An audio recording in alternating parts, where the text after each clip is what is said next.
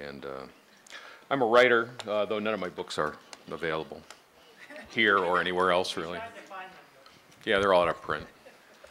I came to punk in a completely different way than the people who were up here talking about before. I came to it as really a record collector, and came to the scene as a musical subgroup. I was involved in fanzines prior to the actual beginning of punk, back in the sort of dead end glam days and that kind of thing. But I was a music fan. All my friends were like collectors, and we just lived out in North Jersey and bought records and talked about them and went into New York on the weekends and saw shows and stuff like that. What was the first show you saw in New York?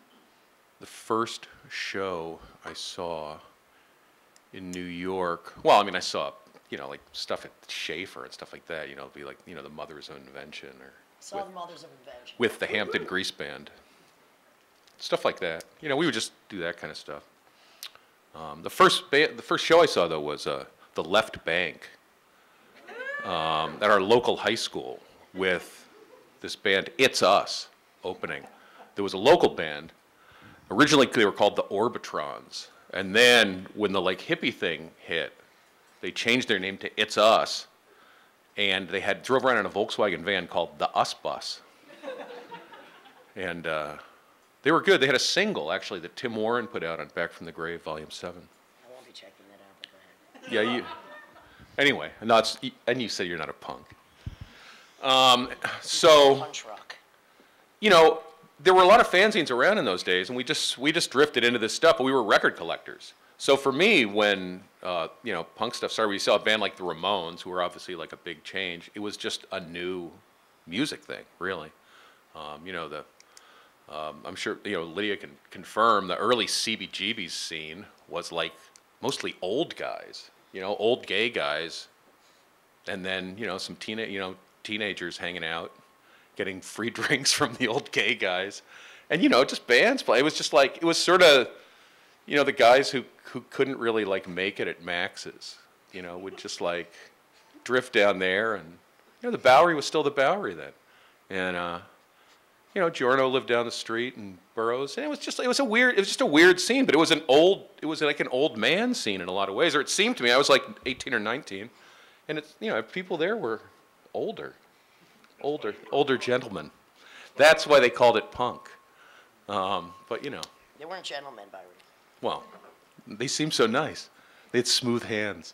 Anyway, so the thing is, for me, it was like a musical thing. And I started writing about it only because, I would hang around and get drunk with the guys from Punk Magazine, and then I would send them, articles in rhyme, and they would never run them.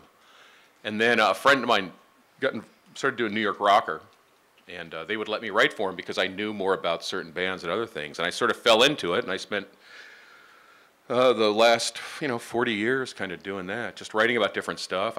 New York Rocker had a magazine, then Take It out of Boston. I wrote for tons of fanzines all over, Touch and Go, End Result, all the DC zines, all the Midwest zines. Then moved out to the West Coast, did a bunch of stuff out there, worked with bands, punk bands out there, came back to the East Coast, restarted this magazine, Forced Exposure, with a guy who was based in around the Boston area, who had started it as a hardcore zine, and then we kind of reimagined it, reconfigured it as not a hardcore zine anymore, but like really a cultural zine.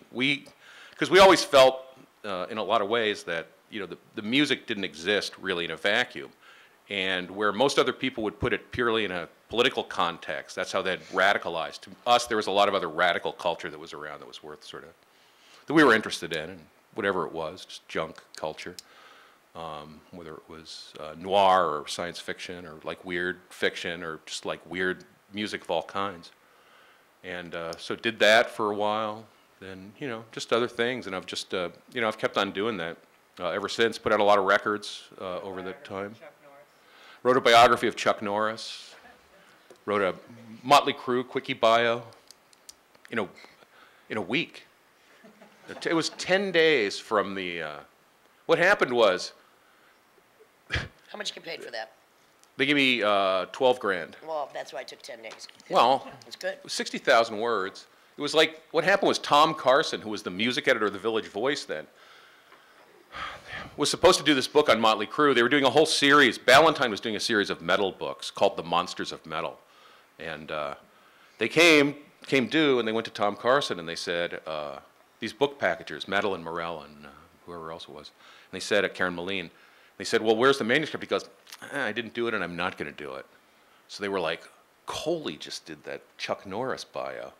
Like, they called me up, and they said, look, if you can get us 60,000 words in 10 days, we'll give you, I mean, can you do it? And I was like, absolutely. And I'd never heard them. So I borrowed a record from Jimmy, and then I got in touch with this guy. See, Motley Crue wasn't doing any interviews then because one of their, there'd been this car accident and all this stuff. And so they were really sort of like staying away from the press. But I knew a guy who worked at Elektra, and he let me go down and Xerox every single piece of print about them in the Elektra thing. So I would just throw all this stuff in the computer. I could use 150 words, So I would just be throwing it all in the computer. And I didn't write the intro because I didn't know anything about them. So when I finally got the rest of it done, I was like, okay, so I wrote the intro, and I wrote this thing about Vince Neil being in this car accident with this guy, and then like waking up in a jail cell all covered with like blood and stuff. And then it was good. But then they were like, oh my God, this is so negative. We can't really run this. So the lawyers like nixed that. But you got paid. I got paid, yeah. Okay. It was great. Anyway. So that's what I do. And, but the thing is, I also, as a collector, I've always been really interested in the, you can, in one way it's archive. I've worked with archiving stuff. But I sort of save a lot of things because, they have a semiotic value for me, which means, they're just like, tangentially maybe they're involved with whatever's going on, but I've always kept all my correspondence and, gig flyers and just all that kind of stuff so that I have a context for the history of my own life. Otherwise, it's as though I didn't exist, right? You could back me up on that. Are you a hoarder? No, but I would like to be. But I've never had the discipline. There's too much stuff I throw out. I like recycling. There's something about it. So, and you? I thought you'd ask. I'm Lydia Lunch. I'm not punk, although I'm more punk than you punks. I'm not a riot girl. I'm pre-riot girl. Well, you can be a riot.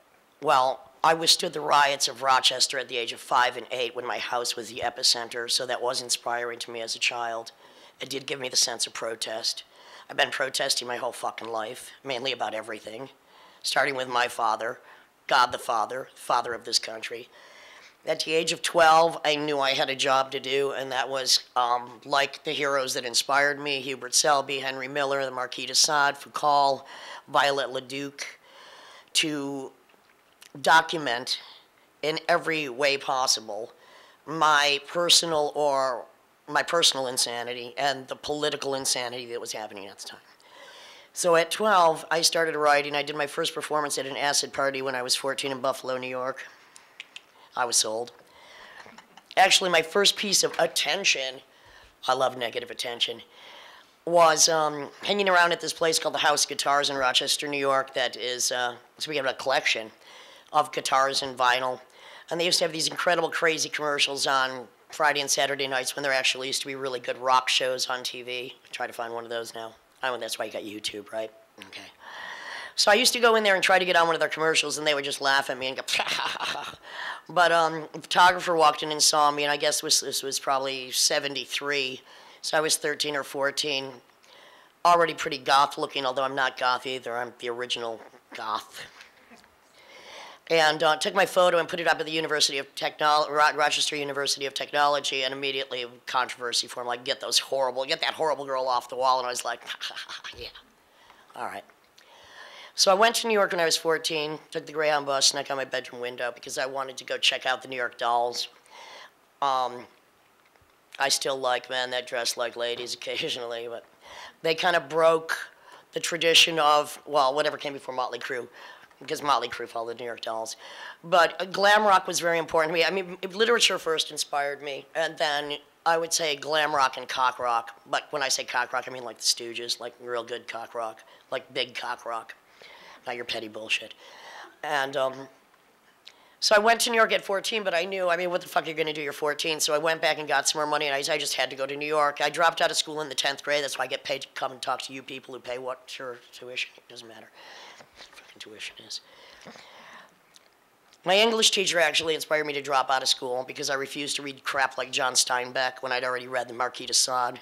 Tried to force a 15-year-old to read John Steinbeck. You're serious? I wasn't. I was. So I went to New York again. And I thought that I would go to New York because I consider myself a journalist, basically, that I needed to, spoken word didn't exist, but I knew, not that I was going to invent it, but it was post-beat poetry. I was already over Patti Smith, except for Piss Factory, a very good single. It was too rock and roll, it was too true traditional, and I thought I would go there and do, well, a format that didn't really exist at that point, which was spoken word. So, you know, I started going to the clubs. I don't know how we got into clubs at that age, but we did, and we'd always get free everything. Don't ask me why. Cute faces, I guess we had them. The first band I saw was Suicide, which that pretty much said, all right, that's it. I knew that whatever I was going to do had to be a rebellion against whatever it was that had already inspired me. And so I started sniffing around. Somebody gave me a broken guitar, and I decided to start a band that was half instrumental because words were so fucking important, called Teenage Jesus and the Jerks. The name itself caused a lot of attention, and it was nothing to do with punk. It's no wave, and I will define no wave as user unfriendly, hardly ever melodic, confrontational, and opposed to punk, which is often a fashion or social statement. No wave is more about personal insanity. And what connects no wave is, when you say punk rock, there's a wide definition, but you know what you're going to hear. You say opera, you say country. You say no wave, you don't necessarily know what it's going to sound like, because it's not going to sound like each other. So that was just a movement, which it only ever is in retrospect, in my opinion, that formed of a collective of insane individuals that had had come to a place that was bankrupt and completely dangerous, and decided to just go crazy. And with a broken guitar and a free rehearsal space because I had occupied an abandoned building and taught the drummer like a monkey how to play a fascistic beat, I created one of the most horrible dins ever heard, but extremely precise at the same time. It was just an instinctive, automatic accomplishment using instinct only. No, well, there was technique, but I still don't even know any. I can't tell you a note, a chord. I've done I don't know how many albums. I come at music differently. I think of music as the machine gun to the bullets I'm going to fire out of my mouth. All right, so I started to use music to get the words out, even though my first band was half instrumental. The titles mattered. And at the same time, though, because I'm a musical schizophrenic, I had a band simultaneously that sounded nothing like that. My musical history is basically contradicting the sound as I break from the tradition that inspired me. My bands or the music I do usually contradicts what just came before it because, well, that's what happens. Also, I conceive the idea. I don't like decide who I'm going to play with. I conceive the sound and then try to find the people who fit that sound. So back to more like a Viennese situationist or Dada. I am more conceptual. I just happen to use music as part of the way that I antagonize the public at large. All of my work basically is about the imbalance of power, violent tendencies, violence against that which has caused me violence. It's not pretty. There are no trigger. I do not have safe rooms in what I do. It's not a safe thing. I'm dealing with very harsh issues in a very harsh way. I think more women need to make really ugly music, do ugly films, and let's reveal that side of us, which is what I still do. Which is why 37 years after first performing, through a multiplicity of types of music and various art forms, from exhibitions, exhibitionism, photography, video, spoken word. Basically, I'm a curator, which I often involve other people in the curation of what I consider as the psychosis of my time and the politics and sexuality around it. That's what I do. You got something to say? I'm still just Tanya Pearson. I'm just going to leave it at She's that. responsible for bringing us here. Blame her.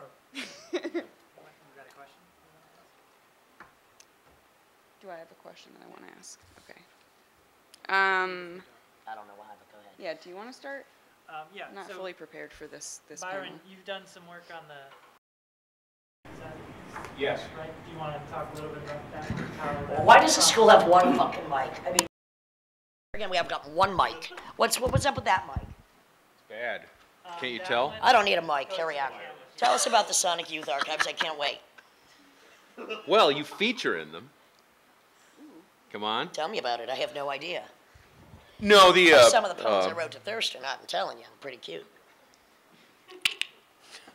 the you know, I worked on helping trying to organize a bunch of the stuff. They were doing a. Did he ever give you a bubble bath? Just asking. mean Did Thurston handed one? Did he ever give you a bubble? Oh, I just know. Do you mean physically? Yes. No, but he's Well- given me bubble bath, like in a bottle. You don't know what it's like. Go, carry on. I'm sorry. I just had to say. Wow. Like in a kitchen? All right, New York bathrooms, sometimes there's the bathtub in the kitchen. Right, Sometimes yeah, you yeah, have, no, actually, an actual bathroom. Really? Yeah, ask him about it sometime. I will. Well, this Carry part, on. I didn't see this mentioned in the archive, but it What, you sounds. didn't have any of the bubbles saved? Like, Apparently how not. How do you preserve a there bubble? was a bag preserve a that bubble? had some like bubble film in it, and I didn't realize what it was. I just thought it was another bubble You bag. better ask. Wow. Maybe the soaps come. Yeah, true. But Sonic Youth actually did a museum, a traveling. Did you see the museum show, the Sensational Fix show? No, I didn't. Was there any reason for that? I didn't think so. I mean, I didn't think there was any reason for the museum traveling, but go ahead. But it was in Barcelona, I think, wasn't it? Well, maybe I wasn't there, Byron. Oh, I don't know. I think you might have been. Well, maybe I just avoided it because I'd rather have an up-close and personal experience with some of the members of the band, not others. Bubble bath. Well, okay.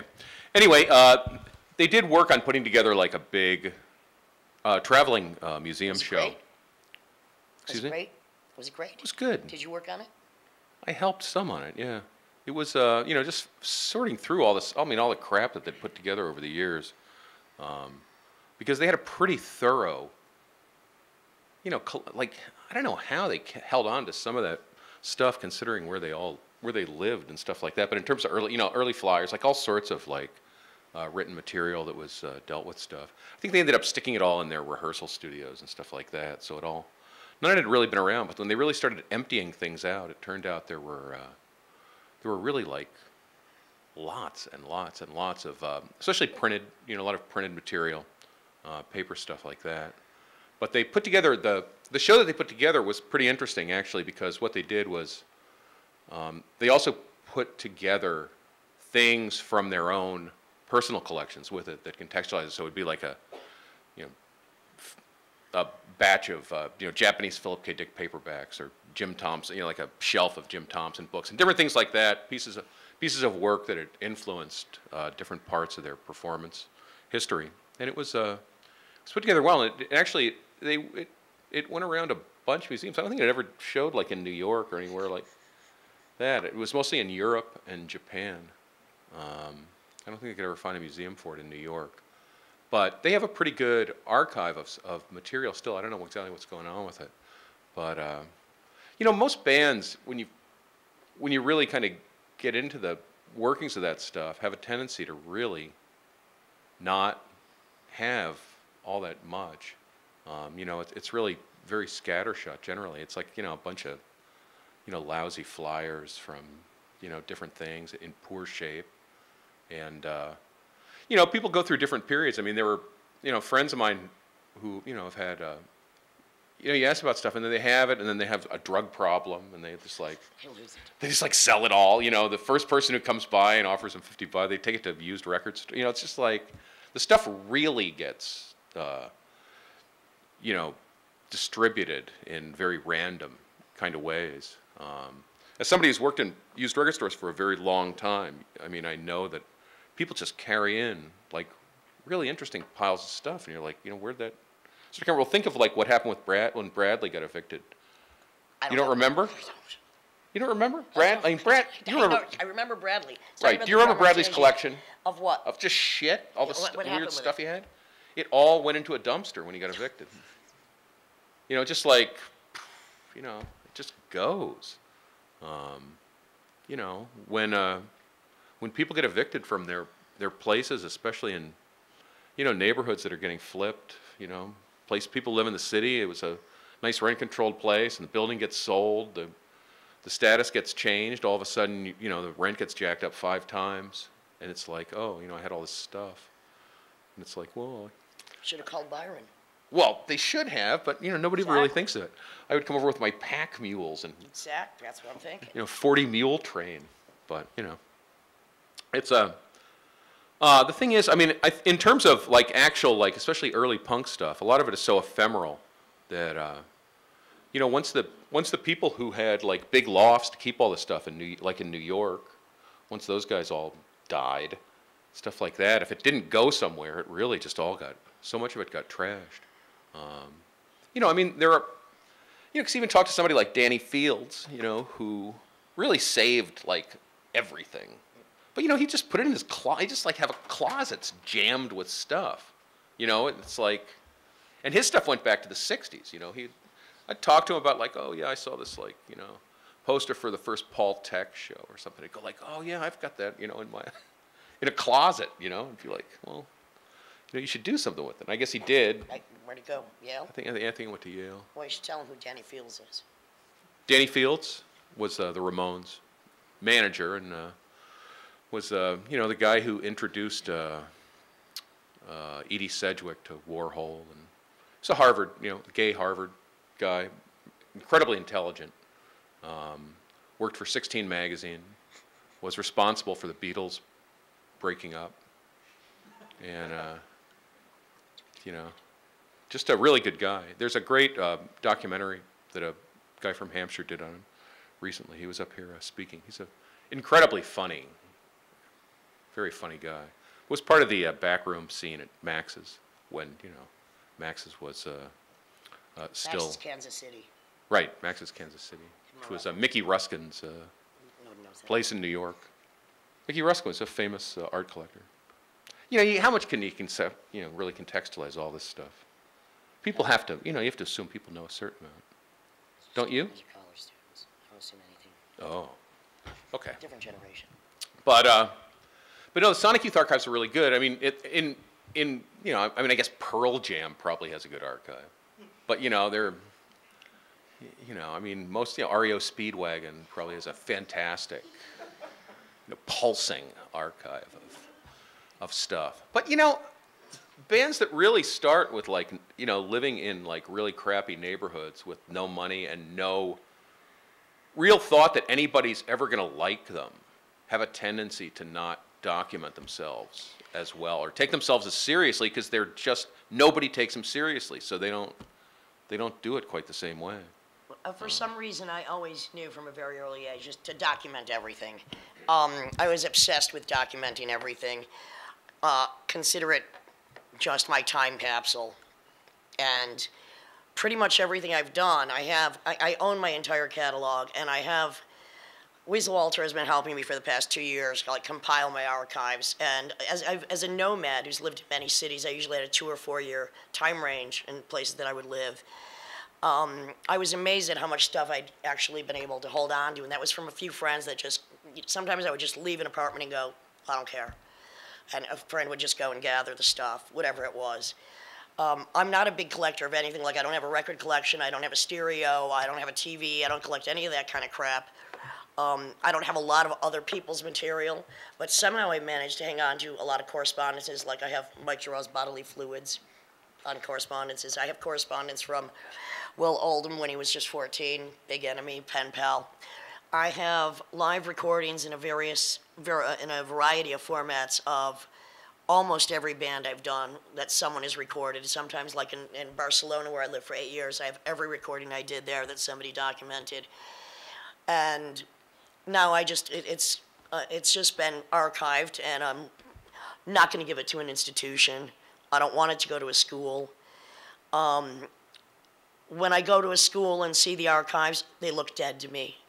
I don't like shit they're already in boxes. It's like I'm hoping to do with my archives is first of all have a virtual, library of it so that it's accessible in all, whatever format, it's all there.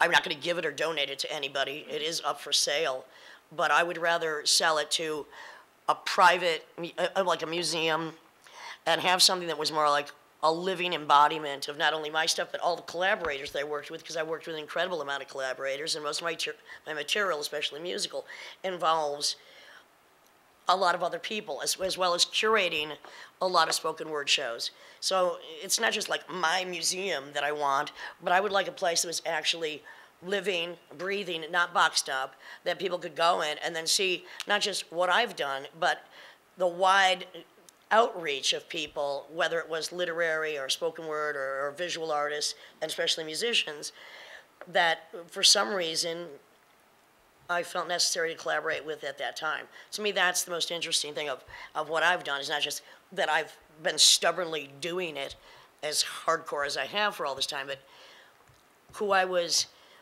able to convince to join this, because when I'm creating something, you do consider it like this sacred union where bullshit to stay outside of it. That's why I've been a very successful collaborator. Just ask Weasel, I'm pretty easy to fucking work with in spite of how bitchy I can fucking be. When I'm creating, I'm there to encourage other people to do exactly what they want to do, and to do it to the extreme, and to find a way to do that, and find a way to tour, and find a way to document it. So I always say my job is 9 to 5. That's 9 a.m. to 5 fucking a.m. Because that's how many hours you have to put into a day if you want to have, I'm not even saying success. My success is the fact that I've done almost more than most people I fucking know, because I'm that stubborn and I will work that hard. And still, people don't know who the fuck I am, and you know what? Probably never will, and that's fine. Because I know who I am. Yeah, I do. Yeah. You know me, right? You know me, though. Tanya knows me. Yeah, I do. She does. Yeah, you're great. No beef about it. She knows me well. Besides being great, she still knows me. So I'm going to ask you a question that I you're can't going to wait. fucking hate, though. Well, I can always punch. Okay. It's punch rock. But I didn't write it. Jeremy wrote it. No. Well, let him fucking ask it You then. don't have to ask these. You don't have to ask it. You can ask your own questions. Why can't you ask it? Well, the You thing wrote is, it. so you think it's wrong for a, I think that it's, I didn't say anything. I didn't think I said anything was wrong. Yeah, you did. What did I say? well, you said that you thought. I don't like. That it wasn't, you didn't like the fact that the material would be inert. I don't like the fact that my material would be inert. Right. I want it all to be virtual, but I don't like the fact that it's in a fucking box in another closet. Right, but the thing is, though, Yeah, that's it's for for people like always, you as to go soon as dig it's, through. as soon as it's archived, to me, Yeah. in a way, it's removed from the excitement of its original thing. And it's there to be sort of, studied or appreciated, but in a completely different context. I'm not Different against way. that. I'm just saying Right. I would prefer, if Right. possible, Uh-huh.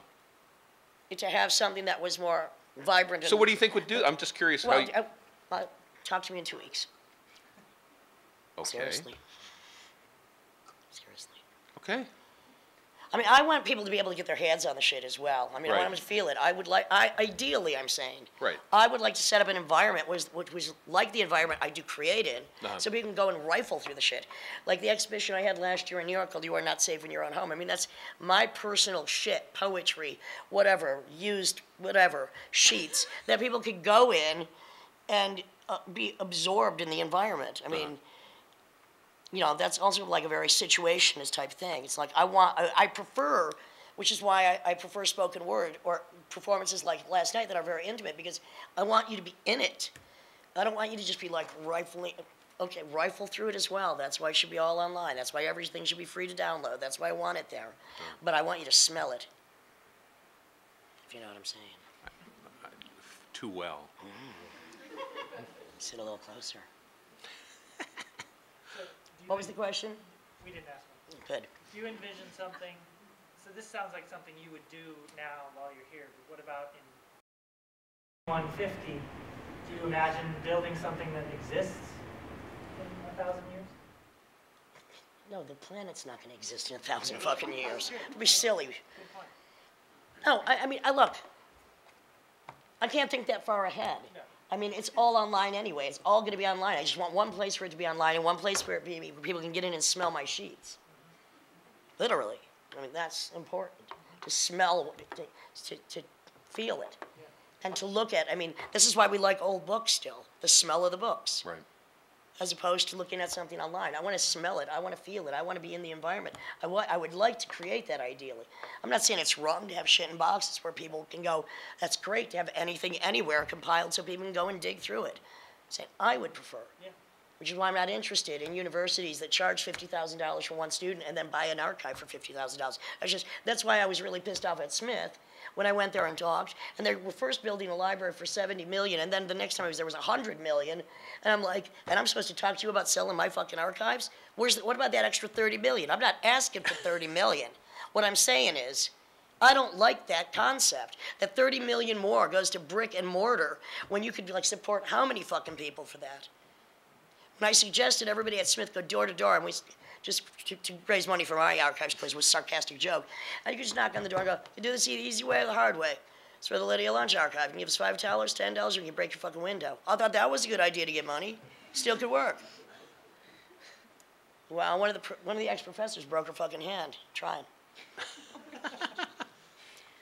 Not. I think so. That's not really true, but Yeah. I'm exaggerating. I can't wait to do this Archivist. online. I'm gonna be in so much trouble. Okay. Okay. Okay. Well, huh? No, but I mean, I wasn't even planning on being on this one. I was just gonna watch and. We're almost done. It doesn't worry. Yeah. We can just do karaoke from now. Close it out with some karaoke. Well, I don't want to get like. In my time of dying. Break it up a bit. So tedious. Dying here. Yeah. Well then, carry on. Well, there were some questions about the idea of creating How did your we own meet? history. Excuse huh? me. How did we meet, Byron? How did we meet? I know this guy from. I don't know how we met. Angela Yeager introduced us. Okay. At the bar on St. Mark's Street, next to Manic Panic, when she was working at Manic Panic. All right. And then You were like what, 12 years old each? it was like 77 or 78, and I had a beer, Uh-oh. and you knocked it over on me. Why did you do that? Because Was flirting? I don't know what it was. You were like something about you didn't really like my looks, and you I didn't like your looks. and you were talking about that, and then I you think just I like did went like you your went like, looks. "Pfft," and you knocked this beer over in And my what'd you lap, and I do? was like, In your lap? yeah, I was What a like, punk. I was like, wow. So that's when we met. And then what happened? You took off. You were like, okay, I'm out of here. It was like me, Angela, Hillary, anti-anxiety. Do you fear me And- having this glass of water near your crouch? Just asking. That's why the picture's I've down gotten there. used to it. Over You've the got- years. You've gotten used to me wetting your crotch? Yeah, Oh, over you the wish. years. That's fine. But yeah, that's how. But then you would hitchhike around the country Yeah. to see my Band-Aid-Eyed Spy. I'm like, who is this fucking weirdo? That's true. And just in Byron's, to give Byron a bit of life has basically been spent promoting other people. But Forced Exposure was a very important magazine that featured incredible gonzo journalism. And, I mean, it was just very unique. And gonzo journalism, I mean, there's very little of it right now that exists. And it captured a period in time that was fine, but between a lot of other things. So as he was saying, we thought that it was about culture, not just about a certain time. It went from hardcore magazine to something that really encompassed film, and it could be film from now or noir, be science fiction, whatever they felt like fucking writing about it went in there. But it went in there with a certain intensity of writing. And I know that some of my intense art reviews were just the most insulting thing ever written about other bands. We won't go into that now. 1, 2, 3, 4. How do I hate you? Let me count the fucking ways. Anyway, I did a little writing for Forced Exposure, but the magazine really existed like no magazine. It was a magazine. I wouldn't call it a fanzine. It existed like no other magazine really has since. It had such a wide range of writers, and what was interesting is the printing was really small. It was so dense and packed that was just unbelievable amount of gonzo journalism, really, for the most part, promoting shit that was outside the norm, that stretched all, you know, all the boundaries. That's true. It was a good project. Exactly. Yeah. But, you know, one thing we were going back to, though, which I thought was interesting, was you've done documentation of your own stuff as you go along. Well, other people have documented it and given to me. It's like I Right. knew to document it. It's Right. not like I'm, you know, I was into selfies. Right. I still don't do fucking selfies.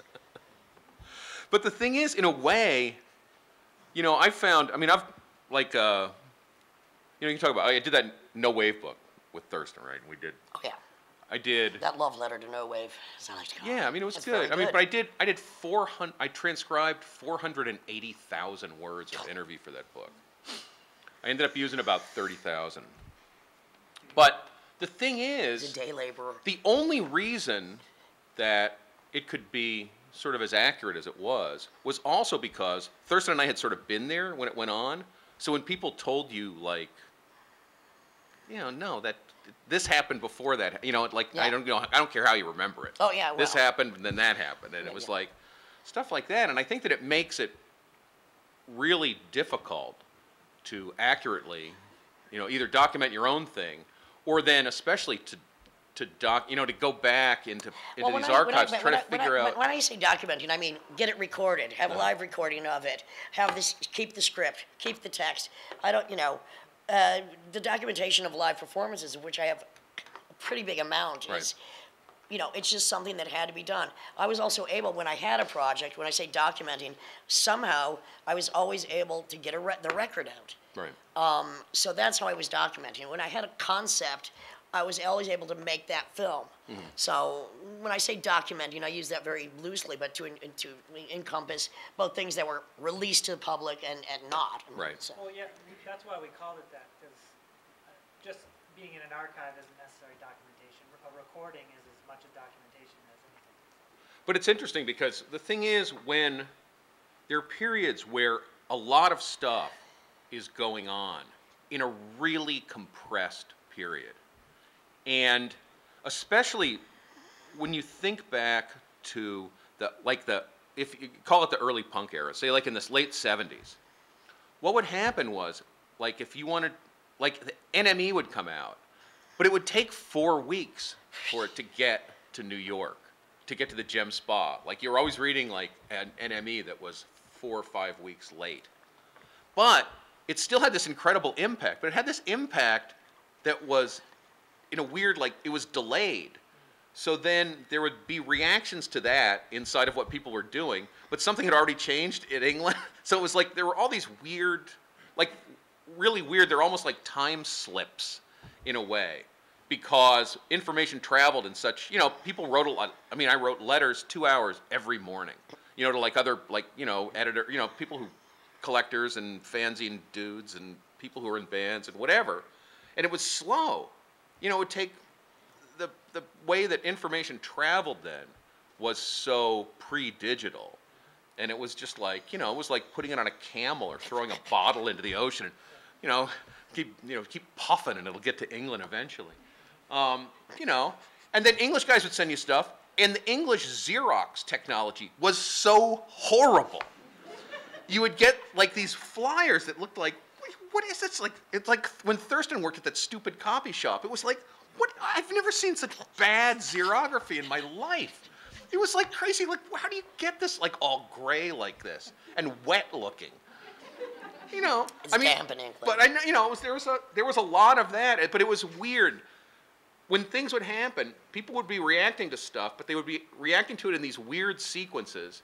But a band would play, would do something at Max's, or you'd do something somewhere else, and it would really, like, it would ripple down like super fast. And then somebody else would be like, you'd see somebody the next time they played, and it would be like, oh, they've absorbed this from that. And it's almost impossible. It's so hard to like fit the real chronology of some of these things together. I think it's really, that's what it really requires, getting into correspondence and like this kind of stuff, because that's the only place that it exists. Plus, everybody was so wasted. I mean, when Angela gave me those letters, there was a book that I did that Angela sent me all these letters back that I'd written her in the 70s. And like, I'd send her these detailed things of shows that if anybody had asked me, I'd say like, I never saw this band. No. But it'd be like really deep, you know. Right. Because, you know, you're like, High on life. yeah, very high on, so enthusiastic about But, I mean, but the that's possibilities. when I was getting all my shit together. I mean, I had to call in, you know, Weasel, who has a better comprehension because he had the distance to follow it, of what I was doing exactly when. Right. It's like there were letters I didn't even know who the person was. Even when he told me, I still didn't know. Like, what? I don't even know that person. They're like, we have 8 letters from him. I'm like, I don't even fucking know who he is. Right. Like about like the guy from Royal Trumps. I'm like, I don't even remember this.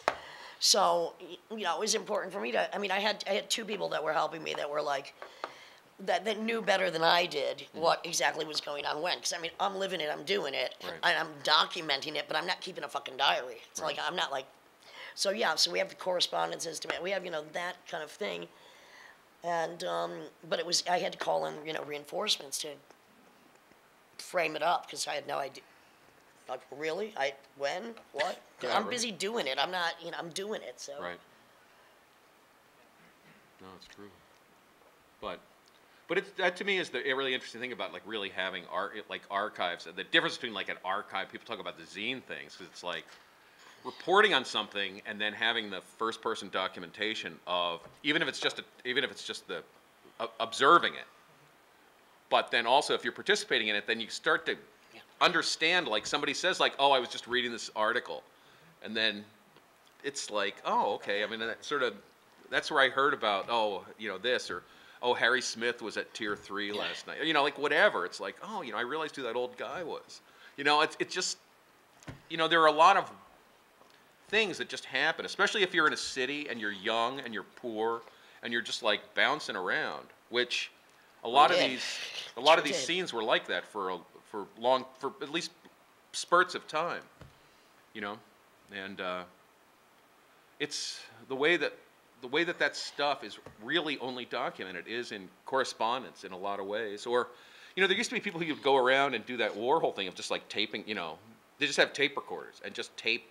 You just hear, you know, like Angela's tapes. It's like, oh, there's like a snippet of like a contortion song, and then her and Hillary talking about, you know, like some stupid ass thing, and you know, or then Michael McMahon comes. You know, it's Right. There are these weird, you know, oral documentations of this stuff. But it was just like, you know, kids who were growing up on the east side of Manhattan, like doing this stuff or whatever. It's a really fascinating thing to go through. But you know, I think there are a lot of people who are conscious of it in a way that, you know, I mean, I'm 60 this year, you know, and people my age are like, you Hard know, to believe you made it, my friend. I know. I mean, the fact that I made 23 blew my fucking in fact, mind. I made 19 was You know, spectacular. and you know, but people get aware of what some of this stuff is. It's like if they still have it, and people who, you know, who find all this stuff when they're like, you know, their parents like croak, and then there's all this crap in their house. They're like, oh wait, I got this stuff. I think are not quite chucking it the same way that they maybe did at one time. They have there's a consciousness of what is interesting, potentially interesting, or important in that kind of a way, as opposed to just like Time capsules are important. I mean, Right. it is, especially the more personal. I mean, that is the snapshot. So, you know, Right. when you take, what I do is I take the personal experience and then I manifest it into something that's like a speech, a spoken word, text, song, movie. But you're taking the experience. But when you actually are capturing that experience, I mean, that's the real time capsule there. So Yeah. that's why the correspondences are interesting.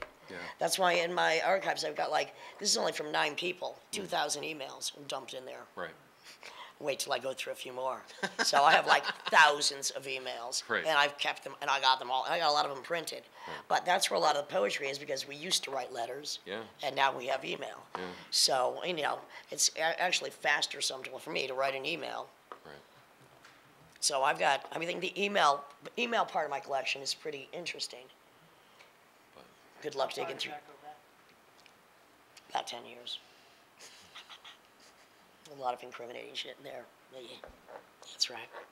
Well, I think we used up our time. Good. Excellent. We have some more time. Oh, shit. Maybe you do. He just turned 60. It's Raymond. I hear the No. clock Audience ticking. question? Yeah. Nope. No. Great. How about any answers? Anybody got an answer out there? Yeah. You have to refer, Lydia, I mean, maybe each of you can answer this too. You have to just refer like a single media source ever as something significant that you want like millennial kids, let's say, to look at and think about the world. What would it be? The writings of Lester Bangs. Can you tell us a little bit about Lester Bangs? Well, Lester Bangs lived hard, fast, died young, and was one of the original gonzo journalists who would just, I mean, I'm sure, I mean, Byron is, in my opinion, the inheritor to that throne, but he was just a poetic, insane, hard-living, hard-drinking, hard-drugging person that died of a heart attack after, I think, cleaning up and taking 2 Valiums. Yeah. But his writing he just referenced so many different kinds of music. But just Google Lester Bangs. I think he's an important to realize also, because he got bridged from the late 60s, early 70s, the mid 70s. I think he died in like what, 80s or Yeah, 70s. around 80, No, yes. 79, 80. So it's interesting the range of the time that he lived and what he was documenting. And you know, there's some books published, but I think just to know what kind of passionate writing there used to be, really good writing, really poetic, hardcore, rambling, stream of consciousness, that's important to me. You know, I find a lot of fanzines thin. I find like the writing poor. I'm glad people document. I find it not very poetic. I don't find that they go on enough. I don't feel they're extreme enough. They don't dig deep enough. And I mean, that's why I really like gonzo journalism, like stream of run on. If you're gonna, you know, write an article about something, and this is like Byron's forte as well, and you're really gonna dig into what it is. I want to read that. I want to see that. It's always like, I don't want to read a fucking comment. This is why I don't do Facebook comments. I don't read them. Write an essay. All right, go write a fucking essay. Go write a book. You're welcome. Lester Bangs, kids. Yeah, Lester's good. He also had very good taste, which is, you know. He loved me, so I weird. don't know if that's good taste or not, but that Yeah. was weird. That was fucking weird. Yeah. Byron said that New York in that period was a bunch of old men. It's true. I was like 16, 17, and a lot of those people would literally run from me, probably because I was pouring beer on their crotch. I don't know. A lot of those guys would kind of run away when they saw me coming. Well, I had a baby face. The problem is too scary. I'll just say the one thing, and I'm going to say this whole panel. I probably have a very different opinion than like everyone, but I'm just so tired of listening to what men have to say about anything, and about what they think about scenes, and about what they think about women performing or writing or anything really. So I'm interested in like a separatist approach to historicizing any and all women who have been left out of music history, which is like most of them. And I'm interested in right now, at this point in my life, listening to Lydia's music, reading Lydia's books, reading what she wrote herself. Alice Bagg's books. Michael just brought me Michelle Gonzalez's autobiography, which I can't wait to read that. I'm just really kind of sick of listening to what men think about anything. But I might change my mind in a couple of years. But that's where I am now, and that's like the basis of my project and why I'm doing what I'm doing. So sorry. No, that's good. Okay. No, it's Do you good. have anything? There were some scenes that were really integrated. Mm-hmm. Well, Yeah, no- yeah, like certain I think that No Wave was. punk scenes. I think No Wave was very integrated. I mean, nobody. Look, there were a lot of female filmmakers, painters, visual artists, musicians. We did not feel at all that we were gender-sided. You know, first of all, don't let the tits fool you, because don't think I feel like don't. So I don't even define myself by any gender, and I never did. And I never felt outside of any scene I was in. But I never felt as if I was truly in that scene because I was always a fucking outsider. I'm outside by gender, I'm outside by my political view and my sexual behavior. So I'm outside of all of that, yet I would dip in, go in, create, whatever. No Wave was interesting because nobody cared about that at all. It wasn't an issue. And even though America at that time was in, and New York was in the most politically corrupt and bankrupt, you have no idea how bombed out that city was and how devastated it was. And I mean, at least my generation of No Wave, I mean, we were very much influenced by a few things. Charles Manson and Ending the Summer of Love, Vietnam War, Kennedy assassination, Richard Nixon, and all those negative things, yes, done by men. So that when we were very negative, but actually then when we found this pocket, we weren't looking at what was between your fucking legs. And nobody was acting. Nobody, and there was also all this political correctness that's happening now, to me, is a crock of fucking shit. It's white privileged people who are too scared and need to be safe, so they want to box everything. It's the new Puritanism which is happening. At that point in the late 70s, there were no holes barred. Everything was open, and that's how you got experience and you learn. If there's something happened to you that you didn't like, you learn to fucking deal with it. You didn't run to a safe room. You learn to deal with it and to stand up for yourself, to take a stance, and then maybe to document it. And that was a really big difference. So at that period, nobody was feeling, at least in my circle, which was pretty wide, as if we were being ostracized. We were all poor. We were all insane. We were all hypersexual. We loved drugs. We stayed up all night. We got shit done. And bad shit happened, and you dealt with it. And you dealt with it, and it made you stronger, and it made you better, because it was experience. And a lot of good shit happened because you were able to deal with that possible bad shit. Because the whole country is bad shit. Because this whole fucking country is bad shit. So you can't really isolate yourself in your safe little college communities. You have to realize what is out there. And all this safe room bullshit and this PC crap that I see is really highly fucking annoying. It's a big, ugly, harsh world out there. And the way that you reconcile that is you get stronger, you know who your friends are, and you avoid the fucking enemy at all times. I don't know, sorry, but I just get really uptight around communities that are so fucking uptight and want to be so safe. It's not safe. You're not safe. Deal with it. You're not fucking safe. You're not safe. I don't know why I feel so strong when I know I'm not safe. You're not safe. Get tougher. And you better enjoy every fucking minute, because you could die in a drive-by tonight. Well, not here, of course. People don't even lock their fucking doors. Lock your doors. Sorry to end on such a positive note, but just expressing myself. Oh, wait. Yeah. Stand up, be heard. I can't hear you back there. Keynote speaker. How do we document the history of sex in the 70s, sex in the punk rock, sexual violence, sexual predation, sexual... Have you seen any of my films? I have. Thank you. You read my book? Well, there you go. I'm doing my part to document sexual violence and to also to understand how, if you're a victim of sexual violence, you might become very violent yourself. And this is the underbelly of psychosexuality that has always been a theme I've been investigating just in my own, because I don't see it documented from a female point of view. I think that's why you can buy my books, those brave enough, Paradoxia, it's over there. Because we need to deal with that, because it's a vibe, it's an energy, it's a freedom that doesn't exist at this point. Well, I guess you got your Tinder.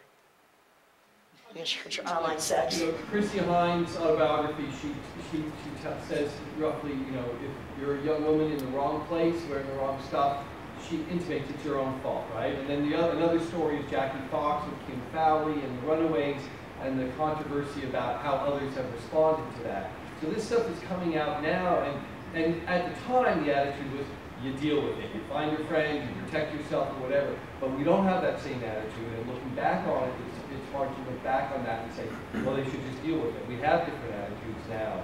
And so how do we do that is my question. How do we do what? How do we deal with it? How do we approach that and sort of, I'm not just going to look back at the Jackie Fox story and say, well, that's the way it was in the 70s.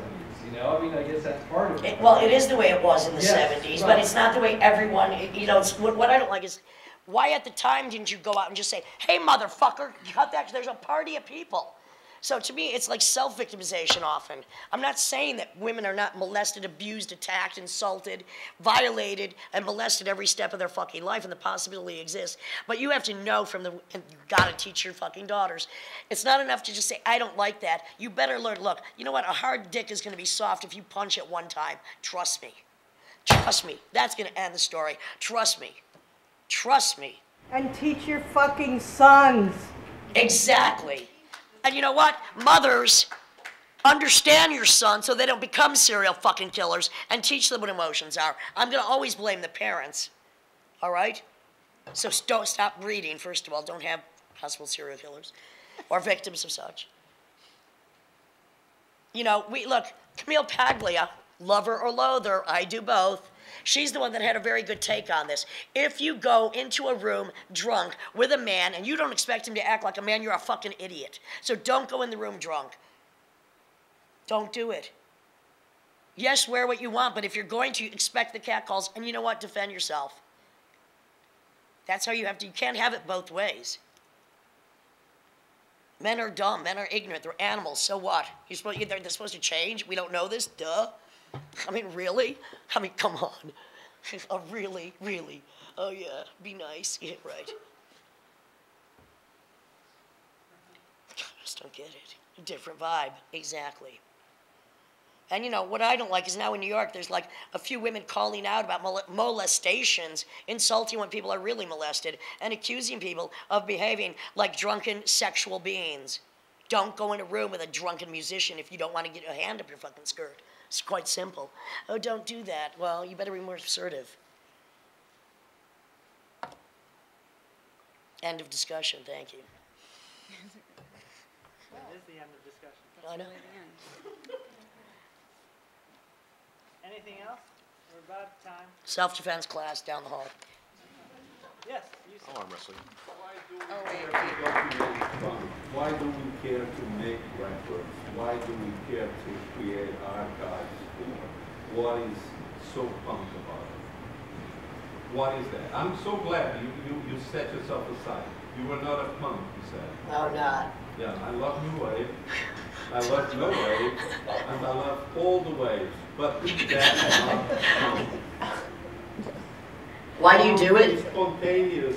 Punk is now. Yeah, but why are you asking me about punk? I don't give a shit. No, don't have to give a shit. You better not.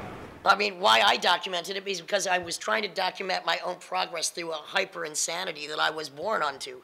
So that's why I documented what I did, whatever form that took. Yeah, but you're not a punk, so... Exactly, so I'm not answering the question. I thought we would be talking about punk. Oh, Is that right? you can talk all you want about it. How I'm out about of the here. global sense? I'm out of here. Yeah, there is no global sense to that. You just have to be one, you know? You can't transpose, you can't set a time in history and a place and a group of individuals that act a certain way and say this is a punk scene. I'm going to say one thing, okay? I'm not Lydia Lunch. I'm not. That, one of the questions that Jeremy had sent me was, it was a comment about Malcolm McLaren's son was threatening to burn $5 million worth of punk memorabilia. And you know what? It must be really nice to be in a white man in a position of privilege where they're already fucking documented. So you burning like $5 million of punk memorabilia because you're not erased from history. I think, when I think of punk, Lydia's not punk. She's fucking no wave. This is a documenting punk panel, but punk being a blanket term, no wave being like an offshoot of that.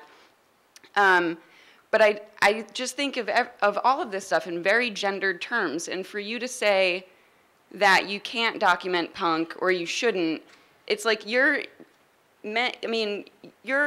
a guy, like you have a cultural context, you have points of reference. When I was growing up, do you know, I had to find her through a Sonic Youth song, which she really loves, from Death Valley 69.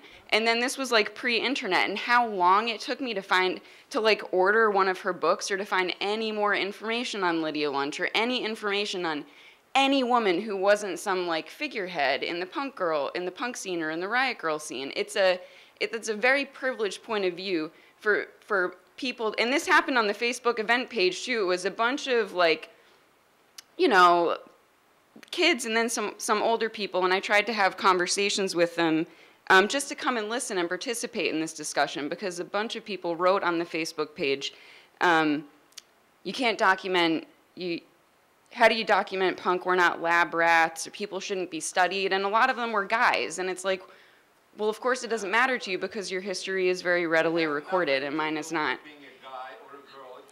I'm telling you my perspective. It does to me. Your references, the ones you arguably disagree with, Malcolm McLaren, what? You bought Sex Pistols? You gotta be kidding. I don't know what the question is. She doesn't know. I just asked her. I hated the Sex Pistols were invented to... No, I don't like Malcolm McLaren. I was using it as an example because he's manager of the Sex Pistols and was married to like... I know, exactly. Well, I don't think I know the question. I don't really You know, know what the question is.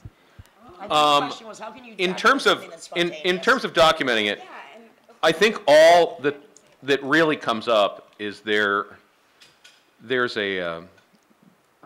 subculture that gets documented because it creates artifacts and it creates whatever coverage in different places.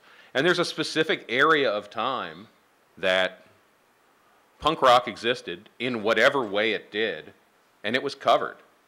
And it created documents of its own, and it created documents by people who observed it and reacted correctly or incorrectly to any of it. And